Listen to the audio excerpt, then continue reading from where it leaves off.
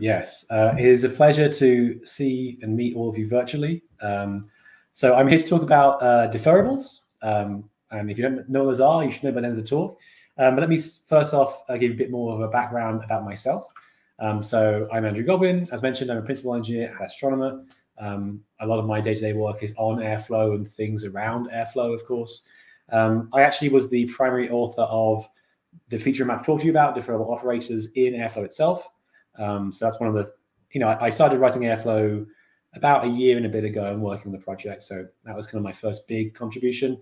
And behind that, I've been doing Python for somehow 15 years, and I've done a lot of work with Django and stuff in the meantime. So I've been doing Python a long time, bit newer to Airflow, but already a fan of the community and all the things we can do to make it better.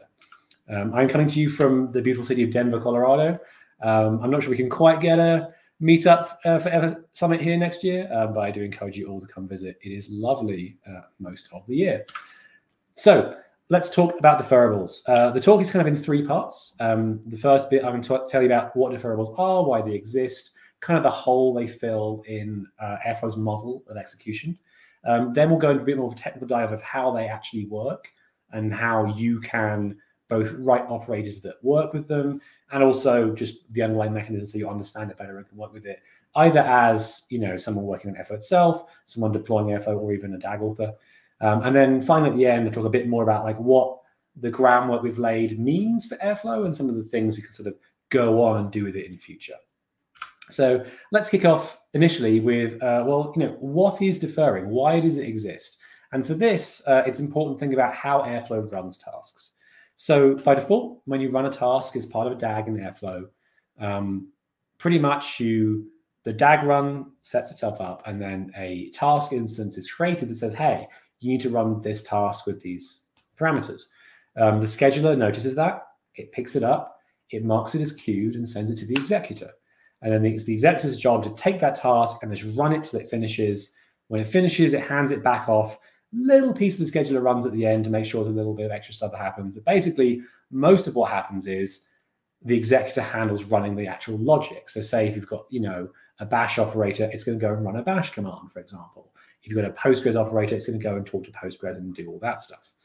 Now, when you look inside what's happening in the execution, obviously there's a set of different things you can do in Airflow tasks. One kind of task is the one you see here. You fetch some data. You then do some big number crunching on the data. Let's say you run some NumPy or some SciPy or extract some features or something, and then you save the data back. Now, in this scenario, we're using all that time we have on the executor really well. We're pegging the CPU, we're making good use of the resources. In general, it's a pretty good use, and we're not really wasting anything. But there are other kinds of tasks too, and a lot of these look like this. Let's say you're submitting a job off to a different cluster or a different system. You might have an operator that submits the job and then just waits for the result to come back. It could wait for a couple of minutes or even a couple of hours, but it's waiting to confirm that job has happened somewhere else. And when it comes back, it then logs that as task success in the database and then exits. And notably, what's important about this is that's kind of wasted time. In that big gap where Airflow is waiting, you've basically taken up this whole thread of execution doing nothing. All you're doing is waiting on an external system. There's no CPU usage, there's no real disk usage or basically memory usage. And of course, this diagram is kind of misleading because, sure, if it takes like a second to submit a job, 3 seconds to wait for it, like the ratios here suggest, it's not too bad. But in reality, it's more like this. Like I've seen jobs that take hours or even in some cases days to execute. And you are literally tying up a huge amount of time on your executor just doing nothing. And this is kind of an example of opportunity cost. The idea that like in both of the main executors in Airflow, so in Celery, there is a slot system. If you are running a task, even if it's idling, it is using up a slot. And by default, the Celery worker in Airflow runs 16 slots. So if you run 16 of these idling, waiting for something else tasks, you've used up a whole worker that's not actually doing anything. You're wasting money having that machine just sit there and idle. On Kubernetes, it's similar. Obviously, Kubernetes, instead, you are reserving memory and disk and CPU. But those reservations also take up space in the Kubernetes cluster. You're kind of wasting all these resources. You've reserved them for something you're not actually using. And this is a scenario where, we kind of came in and looked at it and went, we need something else that does this job more efficiently. And this is where deferrables and what we call triggers come in. So if you take that picture I showed you and you kind of think about it, what if we take that middle section, the section that just sits there idling for an external event, and we give that to a different system that is more efficient at running that stuff? And that's what asynchronous or deferrable operators are. We have this new thing called the triggerer, and the triggerer is specifically designed to run things in high parallel that are mostly idle and pack thousands of them into a single process. And so what we do is we have operators run on the executor for things that are high CPU or need local data, and then they offload themselves to the triggerer for pieces that are, let's say, idling or just waiting for an event. And that's kind of where the balance happens. One of the key ways this works is the triggerer, that new piece of Airflow, if you think about the architecture of it, is written with asynchronous Python. This is kind of the way we can run thousands of things at once, is that rather than having a thread per operator or a process per operator, we can just have thousands of triggers, which is a new kind of thing we'll talk about later, in one big event loop. And as long as they're all mostly idling, they will happily coexist and just sit there using up a single CPU core in a single slot or reservation in your system. And so kind of what that ends up doing to the way your task workers, for example, use, like if you think about, like, let's say you're running Celery and you wanted to run a worker, one process on that worker might just be running one task and, idling most of the time. And eventually it'll get back and then finish and then run task 2. By offloading a lot of that idle part of the middle part of the tasks, you can interleave a lot more of the time on those executors and then use them more efficiently, only using them for things that actually require their extra resources and more separation. We'll get into how all of this works technically in a second, and you'll kind of get a better understanding of how it works and what's going on under the hood there. But one thing I want to highlight is the trade-off here, right? So we have inserted a trade-off by it's not free to take a currently running task, suspend it, persist it, switch to a different thing called the trigger and start it again. That does take time. And in general, what we've seen in our testing is the longer your idle time would be, the better the saving you have. So as long as it's over 10 or 20 seconds, already your switch out and back is worth it.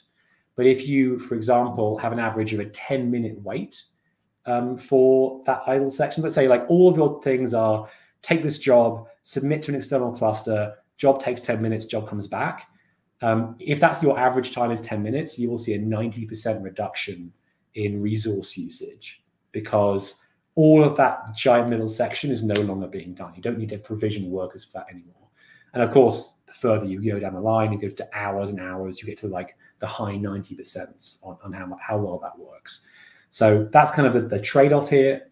No architectural change is free, but I think there's a lot of cases where this makes sense. So let's talk about how it works on a technical level here. So when I mentioned you hand off, the way it actually works is right now, when you run things inside Airflow, you're generally running an operator, right? A task is usually an instance of an operator, or it might be a task flow function, but we'll talk about operators here as an example. Operators in Airflow are very flexible. It's kind of just like Airflow says, give me a Python thing, I'll run it and do whatever it says. We couldn't quite do that for triggers, as I'll talk about in a second. So there's now a second class of things. You have operators and you have triggers. And what triggers are is a new specialized class of workload that is designed to run on the triggerer. And crucially, it has a lot more restrictions. The idea here being the more restrictions we place on a thing you can run, the more we know about running it and the more efficiently we can run it. So with an operator, it could do literally anything, right? We have no way of knowing whether we can suspend it or trade it off or cram more memory in there. Whereas triggers, we have a series of restrictions. In fact, the ones on screen are the main ones. So first of all, as I mentioned, it must be written asynchronously.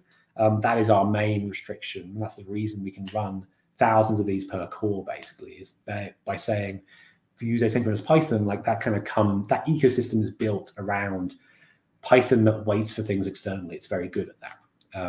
The second thing is that there is no persistent state. So with a trigger, you can't actually store anything locally. All you get is when you start a trigger, you can send it a little bit of information, and that bit of information is stored and given to it each time it's turned on.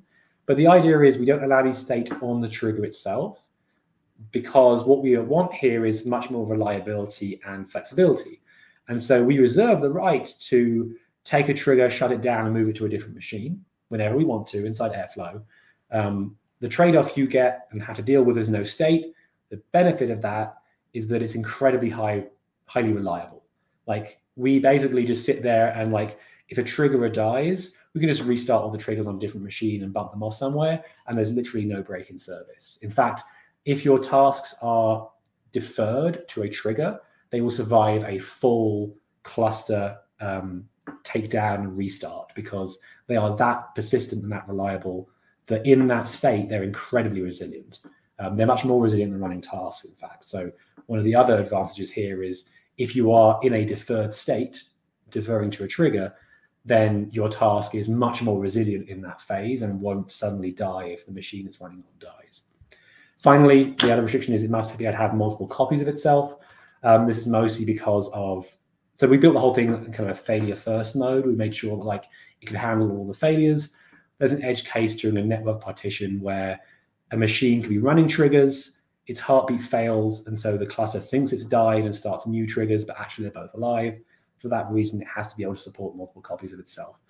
All of these and more are documented in the Airflow documentation with a bit more information and restrictions. So if you want to write some of your own operators and triggers, you can go and look at a lot more of this up there and see a bit more deep analysis of what's going on here and why we do it. But let's walk through some actual code here briefly and show you how it works. So on screen here is an example of a very simple trigger. This is a trigger that merely waits for a specific moment in time. There's a trigger like this actually that ships with Airflow now. It's a bit more well written than this. This is a very simplified version, but basically a trigger takes some initial data, so in this case takes a moment, and then it fires itself when that event happens. That's kind of the contract of a trigger, right? So for example, you might say, oh, I have a trigger that fires when a file turns up in S3. I have a trigger that fires when an external job finishes. In this case, this trigger fires when the certain date time moment is reached. And the key contract of a trigger, there's three things to implement. The init, where basically you get given some arguments. It's pretty standard Python stuff. There is a serialize function. This is used so we can take a trigger, turn it into a database row and bring it back again. And the idea is that serialize literally just calls init. So you can see those two kind of reflect each other here. And then finally, the meat of it is the run. Run, as you see here, it's an async def. It is a coroutine function. And all that does is it has to simply yield a trigger event when it fires. So you can see here, it merely has an infinite while loop that waits forever until our moment is in the present or the past, which is when the while loop fails its condition. And then once that happens, it then yields. And crucially, you can see here, there is an await inside that while loop. Whenever you write asynchronous code, await is the thing you're looking for. Whenever I say await, it suspends my coroutine and goes off and runs something else efficiently. And then Python knows to come back to me in about a second to revive me. And that's kind of the way that we can have all this stuff run and coexist. Of course, a trigger is not useful without a way of calling it. So in an operator, what you tend to do is you call this new self.defer method. So in an operator, basically, if you want to defer yourself and say, hey, unload me from my worker and let something else run, you have to defer, hence the title of the talk, Deferrables. And basically what you do is you call self.defer and you give it two things. You give it the trigger to defer to. So you're saying, like, when this trigger fires, bring me back. That's kind of the thing. And you can give it any trigger class there. We serialize it. And then you want to give it what to come back to. So if you want to, you can give it the execute method again. But the pattern I generally recommend, and the one you'll see in our documentation, is that when you come back from a deferral, you come back to a different method. So you know you're in like phase 2 of your execution. And so you see here, this one is going to come back to an execute complete method. So if you were, say, doing an actual like job-based operator, you could do some cleanup or some logging here and that kind of thing. So that's kind of the very simplistic way of writing operators and triggers. Again, there's lots of docs on these. I would love you if you go read them. If you find holes in the docs, do let us know. We can add those in as well. Of course, we didn't just write the basic framework for this. There are actual implementations of these. Airflow core itself has a whole suite of date, time, and that kind of triggers built in as part of the initial push. And then at Astronomer, we have our own providers package that then adds a whole bunch of other ones for common data stores or databases. So for example, there's an S3 sensor in there that, as I mentioned, efficiently waits for a file to appear, for example. So there are plenty of pre-existing implementations already, and we're already seeing a couple of the commercial providers also put this functionality into their own providers as well. So I kind of hope here is that over time, a lot of key Airflow operators will just come with this where it makes sense. Of course, let's talk about where it makes sense, because this is, again, a system of trade-offs. Not everything can be written like this. Obviously, as I said up front, if something is like CPU bound, just doing loads of processing, it doesn't make sense to defer it. There's something you're waiting for there. So the first thing is it must be a thing that you can wait for. That's the key design feature. But the second thing is it must have a portable identifier. So for example, an SSH operator can't be deferred because we can't take an open socket and then hand it off to a different machine. That's not possible. So whatever you're doing must have, so let's say you submit something to a cluster and get an ID back and you can query that ID, that's fine. We can send that ID to a different machine. That machine can run the query and it's fine. But if you've got an open socket that must persist, that generally can't be deferred. And so, for example, the current Postgres operator relies on an open socket, and so we can't actually make it defer very easily. We have some ideas how to change it, but that's kind of the overall framing of like, it must be an external event that happens, and it must have a portable ID or data. We can have any machine work out whether it's true or false, basically. That's kind of the restrictions that it comes with. So that's kind of the overview of the system. Again, it's not super in-depth, but there is great docs on this. I encourage you to read them. I do want to spend a few minutes here, though, talking about like, what is next, right? Because like, you don't just come up with this and turn it into Airflow and go, right, that's it. We've got one asynchronous thing and we're done. This is kind of meant to be the foundation of a further set of work inside Airflow, and there's more to do. So first of all, obviously, as I mentioned, right, we kind of want to have more and more operators support deferring. Basically, if an operator sits there and waits for something that is portable, ID-wise, there's not really a reason it shouldn't defer itself unless it knows it's less than a second or two wait. And so generally, we kind of want to just have this kind of become part of the ecosystem more generally and just be more of an assumed thing. But there's more. So triggers as a concept are deliberately separate from operators. And one of the reasons is they're kind of just this idea of here is a piece of code that tells you when an event happens. Obviously, resuming an operator is one use of that event, but launching a DAG is a different use of an event too. And so when we built the system, we kind of always built it with the assumption triggers will be used for more. And the next thing would be triggers launching DAGs. So for example, run this DAG whenever a file turns up in this S3 bucket could be one of those uses. This is starting to progress. We're looking at some of this with our data handling AIPs and proposals and kind of mix into that. But in general, the idea here is that we can move from DAGs being merely launched on a schedule to being launched on a whole set of things that are triggers and that kind of build off this same system. So like you know, that date time trigger I showed you could be used to launch a DAG. Why you do that, I don't know. It would say scheduling it. But like the idea is that any trigger could be used for multiple purposes and thus could be shared code between, hey, I want to run this DAG on this trigger and I want to defer the operator on this trigger as well. There is also more generally the idea that like the triggerer and triggers that currently exist, they're almost kind of too specific. One of the reasons they're written like they are is they are the first piece of asynchronous code in Airflow. But there's a lot of call for other things that could be asynchronous. You can imagine, for example, a full-on operator that was written in this fashion and didn't need to be. And so, and this is very early days yet, but one of the things I think we're going to start looking at is it possible to more generally have asynchronous workloads and turn what currently is the triggerer into more of a general, like, there is synchronous execution and there is asynchronous execution, and Airflow can kind of handle both and run them on the same system. Obviously, that's a very big ask. There's a lot of thinking to do potentially in that area, but it would be nice to be able to run other parts of Airflow as workloads on an asynchronous worker system. You can imagine cases where, like, parts of Airflow itself wait on other parts of Airflow or other systems. So that was one example where I would love to look at, like, as we sort of build more things with triggers, look at more generally asynchronous stuff in Airflow and what we can do with it. And then, of course, that extends into Airflow's core itself, right? There are parts of Airflow that, as pieces of software, just sit there and do processing and idling on events. Rewriting those is a very big ask and won't happen soon.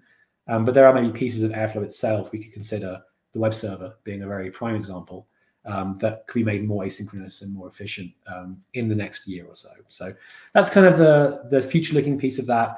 Plenty of options we can do there and lots of thoughts. If you do have ideas about what we can do with this or where we can put it or what you'd like to see, please do get in touch.